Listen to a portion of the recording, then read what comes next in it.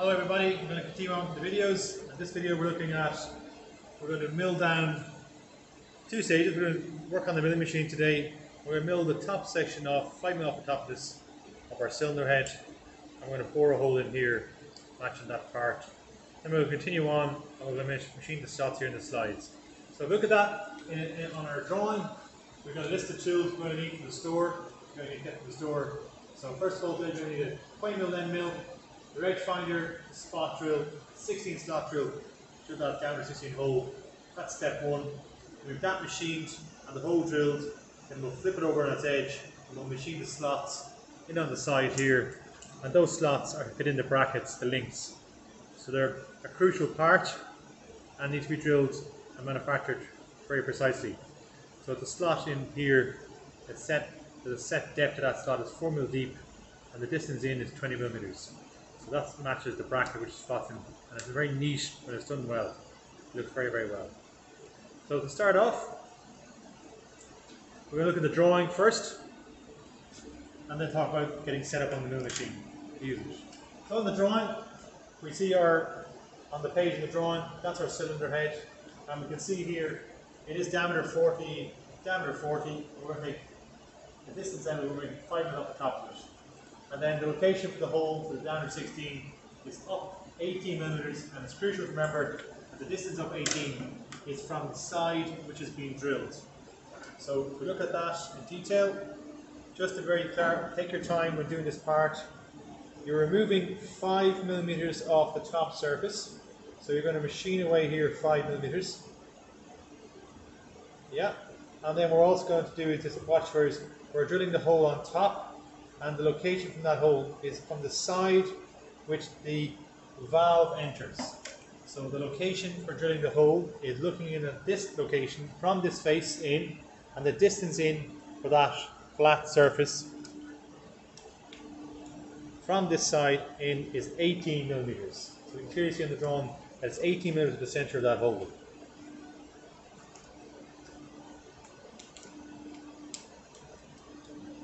So from here into the center of the hole is 18.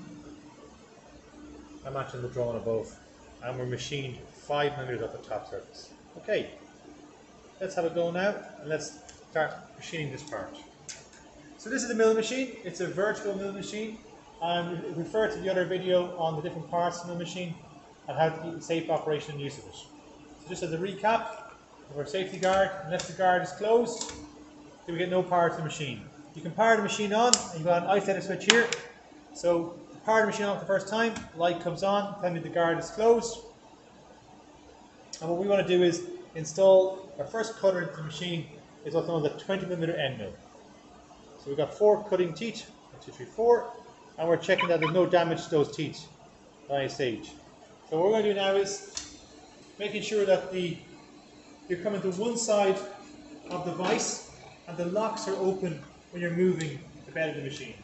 So we're winding to one side, bring the cutter up, push the tool up into the machine, and press the white button to go up.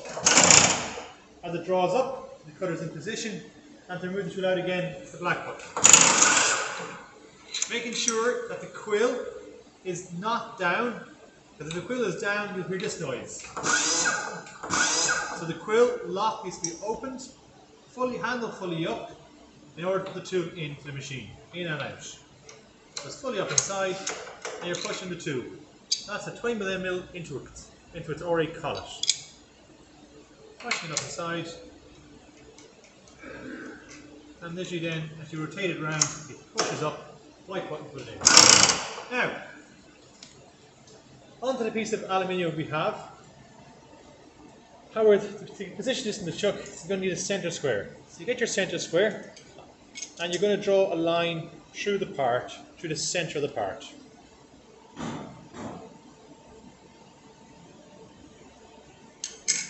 And you continue that line down the sides, and you're going to decide now at this stage at which side you're going to cut off the 5 millimeters.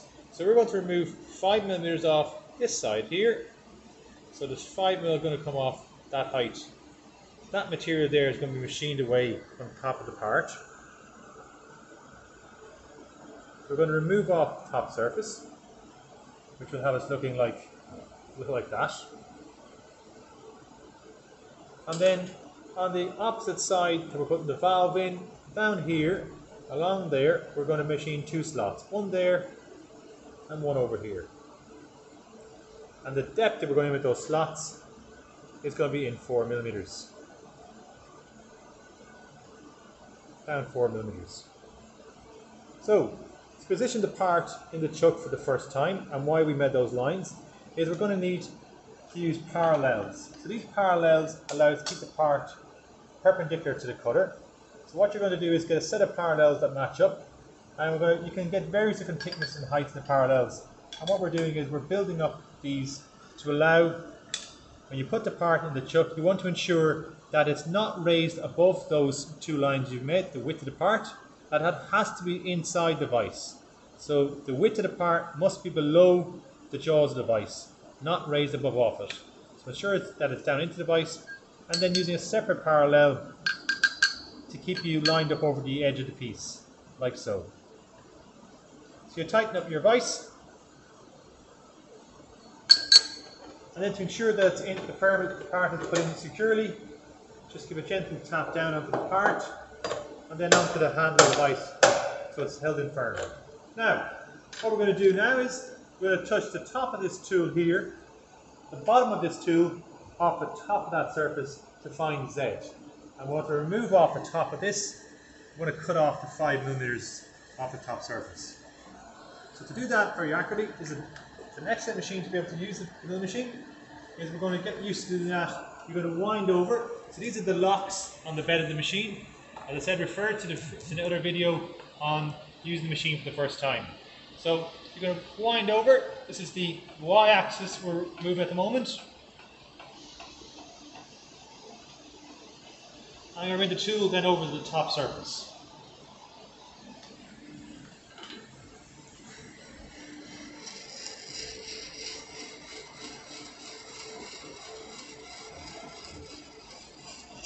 So ensure you're able to use the machine safely. You can operate all axes before you start to operate it. If you have any questions, just ask your lecturer or member of staff for help. So again, just starting off, I want to ensure here that I have the correct height difference. So what we're going to have to do is, as the guard closes, it's getting close to the vise. So we're going to lower down the quill down on closer to the part. Bring it within range, just above the surface. And ensuring then that I have at least a 5 millimeter travel in the height here on the part above. So then moving over here to the quill, this is the knee dial of the machine. So the bed, the vise sitting on the bed, sitting on the saddle, and this is called the knee of the machine. So this, you're opening this knurled wheel and you're making sure that this is free to rotate around the knee dial. We're going to need to set that to 0 in a few minutes. So now, unlike the lathe, you set the RPM on the machine when the machine is running. So calculate the speed beforehand, your diameter 20 drill bit, and calculate the correct speed for that drill bit according to following your process plan. So as you're following your process plan at all stages in the project, on each step, here we're looking at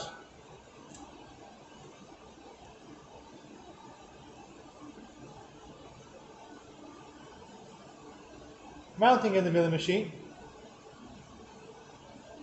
zeroing in the milling machine, and the RPM we're traveling today is at 1800 RPM. So we're going to go at 1800 RPM with that diameter 20 drill bit. So now moving out, turning on the machine for the first time, ensuring that your cutter is going in the correct orientation, powering on the cutter, and then adjust your speed. And if you're in the high position, this is the low, here's within the high position, you then adjust according to that little indicator up to speed of 1800. So that's the 1800 RPM, 1830 is as close as I can get to it.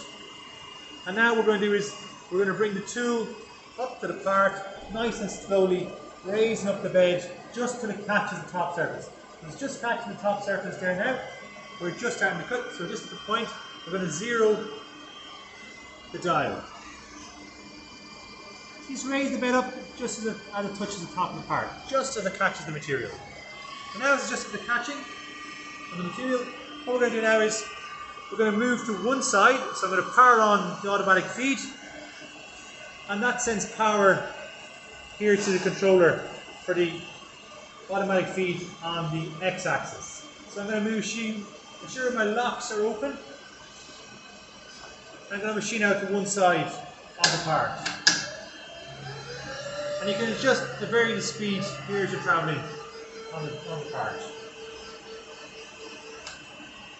Now, we're going to try and machine this in the least amount of passes. So the diameter of the bar is 20, is 40, and we've got a 20 mm. So we should be able to do this in 2 passes. We're going to move to one side, and then we're going to adjust, which will take off 5 moves in total. So on the knee dial, as you come back here, that's at 0. And according to the mill machine that you have, if you're using this first, you'll have on your DRO, you'll also have the Z axis. Not all mill machines have this feature, but this one does. So I can 0 the Z, which means I'm zeroing the point of the Z of the bed of the machine. So as I raise up the bed now 2.5 millimeters, that's 1 full turn of the knee dial, that's 2.5 millimeters. So each increment is 0.02, and we can see there in the camera. So 1 full turn is 2.5 millimeters, 0 to 0, and then each increment between is 0.02, which is 20 microns, the same as your vernier calipers. So now we're going to machine down across the part to remove 2.5 mil off the top surface. So with that then, carrying on automatic feed again, and then moving to the left hand side, we're starting to machine down along. I'm going to leave off the coolant, so for video purposes, so you can see what's happening. So as you go past the part, you just stop the lever, and then you adjust in the width of the tube, which is 20, to get all the material taken off on that same, making sure it's nice and level. You back up, so as the cutter rotates clockwise, and the feed is going against it, it's up milling. As the cutter is going in the opposite direction, with the direction of the feed, it's down milling. So now we've taken off 2 millimeters off the top. Just going to stop the show. We've now removed 2 millimeters, 2.5 millimeters off the top, and we've got 2.5 millimeters to go to take off the total 5 millimeters. So again, we're going to adjust in here out to one side, and we're going to go another full revolution back to 0 again, which gives us in total 5 mil. And if we look up there at our DRO, we should see that same 5 appearing on our DRO, just to adjust it. So this is far more accurate. This is done by your eye. I'm using the DRO above. So that's slightly out there, we can tell.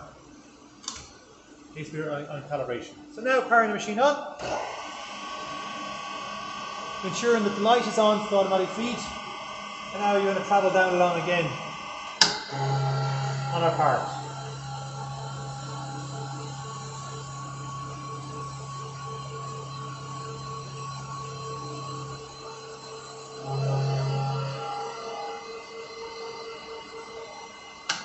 And then back, moving over, capture all the far side. You're trying to ensure that we've got no trailing edge over the edge here. But if you need to, as I stop the machine, check, we can see we want to clean up this edge just along here to remove the burrs. I'm going to bring the cutter over now just to clean up that side.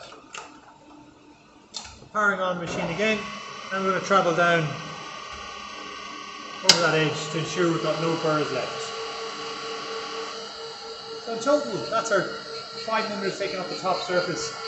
So now we're down to the finished height of the part.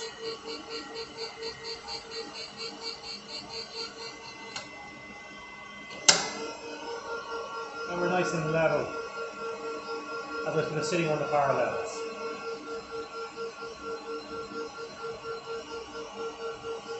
The next stage of this video now will be to accurately drill. We stop the machine, What we're going to remove out that 20mm mill. We're now finished with that, and we're going to place it out and pop in our edge finder. So to remove the tool safety wise, bring the tool away from the edge of the part, ensuring your hand can fit in, and then bring the quill, open the quill, move the handle lever up, lock it, and press the black button to pull it down. Get the tool out. Now, the edge finder can fit into the RA collet. Also, to save some time, you can use this edge finder, and the purpose of the edge finder is to find the center of the tool we're going to find, which is the same finding as the center of the machine. So we're after trying to find the center of the machine, and we're using this tool known as an edge finder to do that. So I'm going to use this edge finder. I'm going to put it into the collet to save some time. You can do the same, but you can use either or. You can use the chuck, or you can use the collet. But by using the chuck, it saves you the process of having to remove the tool out. So we want to be using the spot drill after this, so that the chuck will hold the edge finder and the spot drill. So to install this, we can see in the height difference, we need to raise down the bed of the machine by a considerable amount. So just be careful, that lever can remove, and be careful when you're operating the knee dial. So you're rotating down, lowering the bed of the machine so you can install in the chuck.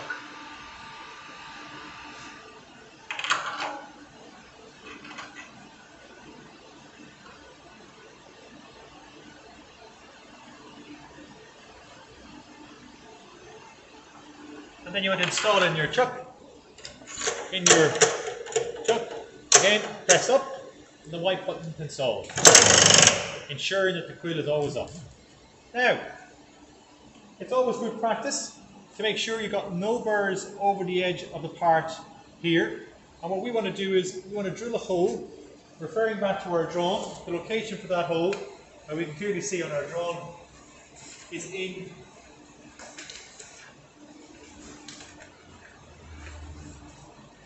18mm from this edge that the valve enters in, from that edge of the part. It's in 18 and into the center of the part. So because we've lowered the position of the part to its maximum diameter, the distance between here is the same as touching the outside edge of the part. So the location for that hole is halfway point between the diameter of the part, and from this side in, it's in 18mm in on the X, and in the Y direction, it's the diameter divided by 2. So if you take your vernier calipers out, and you measure, make sure you zero your vernier calipers, and then you measure the width between the jaws of the vise. It should be very close to 40, if not on 40. The line here is measuring 39.9999, which is the same as bang on, so halfway between that point, giving us our Y coordinate. So to use the edge finder, I want to remove off the burrs. So I'm going to take a file, and I'm just going to file off over the edge to make sure that when the edge finder hits, it's hitting the edge of the part.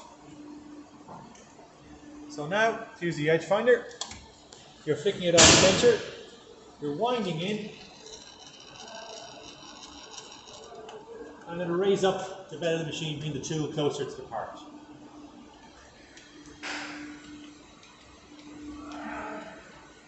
Now, I'm going to use the quill to drop down and lock it. That's gone.